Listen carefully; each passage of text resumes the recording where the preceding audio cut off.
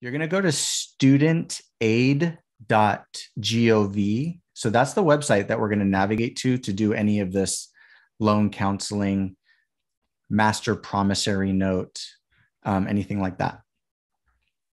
In your student's portal, under the award summary for financial aid, where they have all the grants, scholarships, and loans in the portal, what you're going to want to do is accept the financial aid in the student portal. That's kind of your first step that gets you initiated. What we're going to be doing from the government side is going through that process so that they can release the funds directly to the school. As we borrow, we're doing it year by year. So we're not signing up for a loan for all 4 years right now. This process, just like completing your FAFSA every year, is going to repeat itself.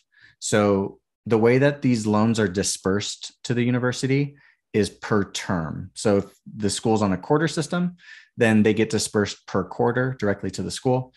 If it's on the semester system, then same way, just per semester. As you log in, you're going to come to this point here. And what we're going to first do, as I logged in as a parent, under apply for aid, I'm going to go right here.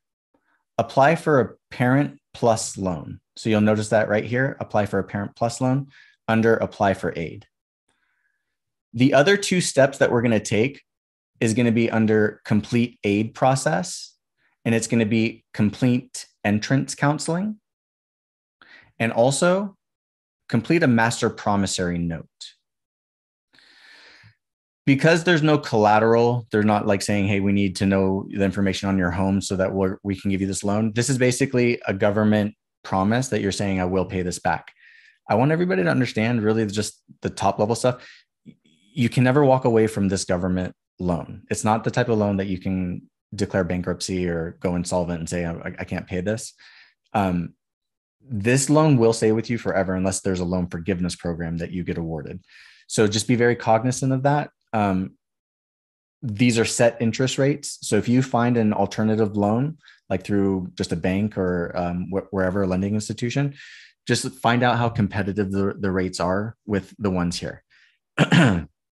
There is some talk about loan forgiveness happening at the government level. So just so everyone knows, most likely the first types of loans that would be forgiven is the student loan. So that Stafford loan that I was mentioning, if that ends up being forgiven, great, but I won't necessarily count on it. But just know that this is kind of the first resource that most families use. There are alternate resources. Like I know, I don't want to name any banks, but there are some that offer education loans. Just be cognizant of how much they're charging for interest. So I'm going to start here first under apply for aid. And you only need to do this step for the parent loan. If you're logged in as a student, the only two steps that you'll have to take as a student is this one, complete entrance counseling and complete master promissory note. Some cases, they may have you do an annual student loan acknowledgement. That's kind of new, but I'm going to go through this one first. Apply for parent plus loan. So I'm a parent of an undergraduate student. So as this kicks in. So what we're going to do here first is we're going to select the award year. So what we're shooting for right now is the 2022-23 school year. Student information. So if this is your first time accessing this, then you're going to have to manually go in and populate that. And then what we're going to do here, once that auto populates, it's going to take you to this first step, which is request for deferment. What that means is, once you take out this loan, do you want to forego making payments right away? And they'll give you a 6-month deferment period after the student graduates from college. Meaning, as long as they're in college as full-time students, you don't have to make any payments during that period. 6 months after they graduate, that's when the loan payments kick in. If you choose to go that route, then you can say, yes, I want to defer. You don't have to. You can choose to make interest payments right away if you want. You can make principal and interest payments. You can indicate that as well. This is asking, do you want to defer the parent plus loan for another 6 months after graduating? We'll say yes. This is asking, do you want to authorize the school if anything were to happen on the campus, like, I don't know, miscellaneous that you need emergency funding for to pay for those charges? Do you want the loans to kick in for that? This is discretionary. Some families choose yes, some say no. I'm just going to leave that blank for right now. If there's any overage, meaning your financial aid covered a certain amount and you requested a little bit extra loan money, sometimes families will do this in case, let's say, they need to pay for books, in some cases for transportation. A parent could request a little bit more through a loan to pay for those school related things. If you don't need to do that, don't do it. But this is asking, where do you want those funds to go to? So right now we're going to indicate the parent. You're going to choose the school that you want these funds to go to. So if you go to this part here, there are a few schools that actually don't use the government system for this process. They use their own internal system through their portal. You'll know if you get the green box right here with a check like you see here, then we're good to go. If it gives you the red, then they'll just have you go through the school's portal to do this that I'm showing you. Now, this is another important part. When you get to this stage, it's going to ask, how much do you want to borrow? I want to borrow the maximum direct loan that I'm eligible for as determined by the school. Or if you want to specify a specific loan amount that you want, you can do that here. So in some cases, a family knows exactly the amount that they want to borrow. The rest, they're going to just pay out of pocket, let's say. In most cases, families don't necessarily want to go that route. They're just going to take everything through the loan. So they're just going to choose this and say, I'll pay this back directly with the lender or with the government in this case. And then here, what we're going to do is we're going to specify the loan period. So let's say in this case, we're going to say July of 2022. And the end period for this would be June of 2023. That's what we're saying this loan will be good for. Continue. They're asking your relationship to the student. This is my current permanent address, and continue. And then it's going to give you a summary. Everything that you just went through, that we just walked through, continue. And then I have read and understood all of this. Now I zoomed through this. Obviously, I do encourage you to read this so you know what you're signing up for, obviously. And then once you're done, you're going to click submit. This is the part where it takes you through a credit check. The only circumstances where I've seen that a family did not qualify is if they have a very, very, very low credit score, or they're still in arrears with the IRS, meaning that they're making payments. Otherwise, even with a moderately okay credit score, families generally do get approved for this. And now I'm going to go to this part, which is complete the master promissory note. So the reason why they have these steps, by the way, is a couple of years ago, before they mandated this part, is students who are graduating from college, once it became due to make their payments, they said, hey, I never knew what I was signing up for. I didn't know how to make payments back to these loans. And so the government said, okay, we need to fix how we're having people take loans out, because apparently no one knows what they're signing up for. So they're going to ask you some basic questions. Parents are like, why are they asking this? But there's a reason or a story behind it. So for this one, the loan MPN, we're going to do this part as a parent. So I'm a parent of an undergraduate student. When you're signed in as a student and you're doing your MPN, you're going to do this one up here. I'm an undergraduate student. Right now I'm signed in as the parent. So I'm going to do start. And we are going to just verify information. Sorry. Okay. And again, school.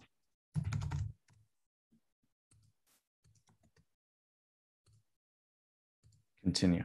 So what it's going to ask you for in the MPN is 2 references. These are people that are either friends, family members. They're not endorsing your loan. They're not co-signing. They're not part of the loan. The loan servicers just need someone to reach out to in case they can't contact you or your information changes. Continue. These are the disclosures. So borrower request, certification, authorizations. So you need to understand, and I do encourage you to really be thorough and know what you're signing up for here. It's going to take you through a series of these.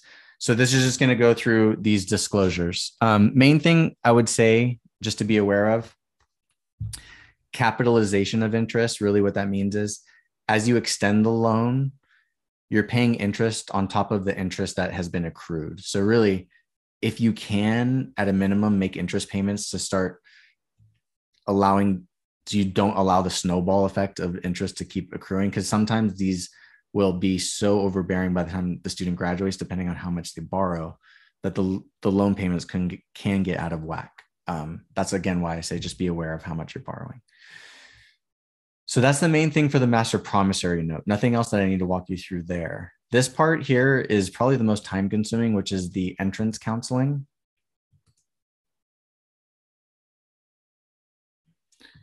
And again, you're completing this now for an undergraduate student. You're not doing this for a graduate student or professional, only for undergrad. It's going to tell you what we're going to learn here. Same drill on this one. Continue. Now, it's going to take you through a series of the different steps that's in here. I'm going to start, and it's going to say the cost. So we're going to say for this school, we're going to go out of state, on campus, and it's going to be a 4-year program. What it's going to do is it's going to project the total cost for you for this education. Next, federal work study, part-time job, savings, and 529 plans. It's going to define what principal, interest, loan fees are. By the way, all of these loans that you're signing up for here do have loan fees associated with them. It's a percentage of the total loan amount.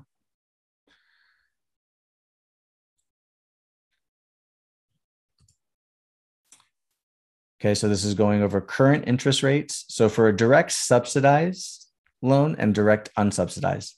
So right now, for those of you who have what's called an unsubsidized loan for the student, the interest rate is 3.73 as of this reading right now. The loan fee is right here.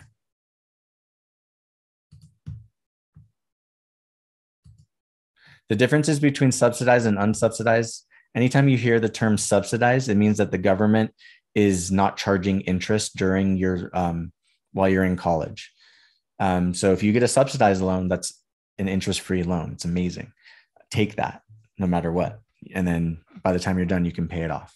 But they're not charging you interest in a subsidized loan. Again, these are giving you totals that you can borrow. It steps up by $1,000 each year. So it's saying that the aggregate limit's 31,000, but you can go more than 4 years, obviously, for an undergrad.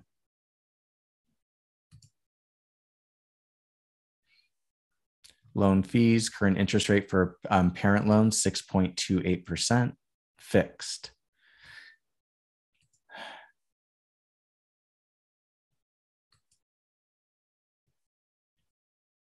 Loan servicer. If anything changes in your situation, you lose a job, anything that happens, the loan servicer that is assigned to you are the people that you want to reach out to. They're managing your loan, all your payment options, so you'll be in touch with them to kind of manage anything. If you need a forbearance, which is basically a pause on your payments, the loan servicer are the people that you'll talk to. So they're going to check our knowledge, and this is part of the loan entrance counseling. I'm going to walk you through. What document explains your rights and responsibilities as a federal student loan borrower?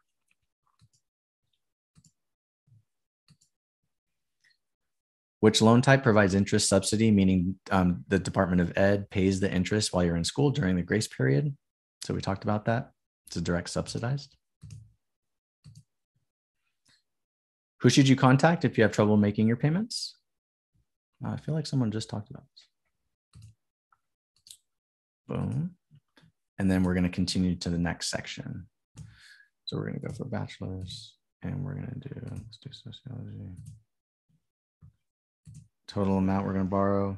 Let's say we're going to borrow 200,000. And program length, we're going to say 4 years.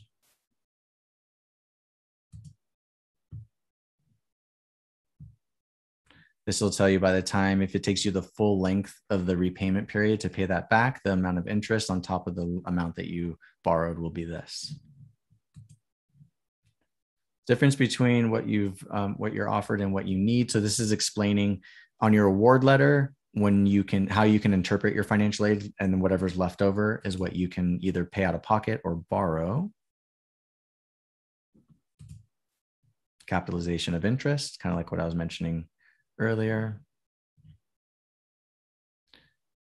There's different repayment plans. So basically they have options such as a graduated payment plan, a standard plan. A graduated plan, you can think of it once the student graduates from college. Just because they're starting out in their first job, probably not earning as much as they will down the line, your payment back to your student loans will be smaller. As you get closer towards the end of that period where the loan needs to be paid off, towards the tail end of the loan payments get larger. And obviously by that stage, you may be earning more because it's about 10 years out, for example. Let's check our knowledge. Who do you contact if you've already accepted more loan money than you need? Your school's financial aid office, your loan servicer, or your parents? Let's go with the financial aid office. What increases your total loan balance? Interest accrual, interest capitalization, or both of these? Let's go with both. How can you reduce your total loan costs? Make interest payments while in school, make interest and principal payments while in school, make interest and principal payments during the grace period, any of these. Yeah, so let's go with that one. Kind of straightforward stuff, as you can see.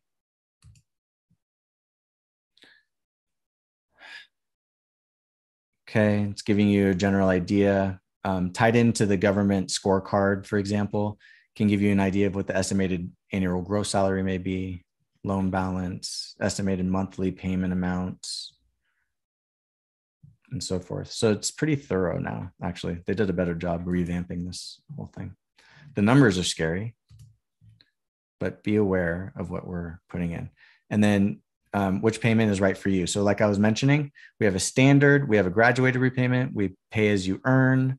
It's really neat how they've evolved some of these payment options. So at any time you can flip a switch and contact your servicer and change these if you need, once you get there.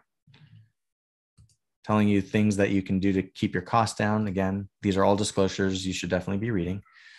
Who do you contact if you have questions about repayment plans? So let's go with your loan servicer. Who do you contact when it's time to enroll in a repayment plan? We'll go with them again. What percentage of your gross salary does the Consumer Financial Protection Bureau suggest your student loan repayment be in order to be affordable and limit your risk of delinquency or default? I'm going to say 8%, but I think it's 4% if I'm not mistaken. Okay, good. Which repayment plan will you be placed in automatically unless you change it? Let's go with the standard. That's the one that you're usually going to be placed into. Telling you what delinquency or default really means. Ways to manage your credit. They can garnish tax refunds that you get in order to make your payments. So if people are delinquent on their payments, I've actually heard of them taking tax refunds away from people, wage garnishments too. How to prevent and avoid delinquency and default. Some kind of just general knowledge to have. There are some loan forgiveness programs as well.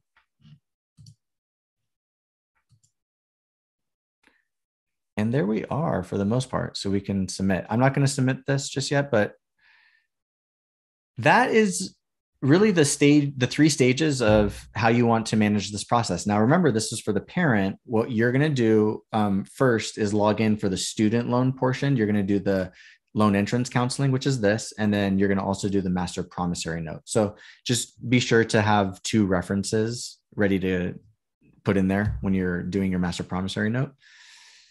I kind of zoomed through just to kind of give you the short version of how to answer these, but like I said, take your time and really read through this and be thorough.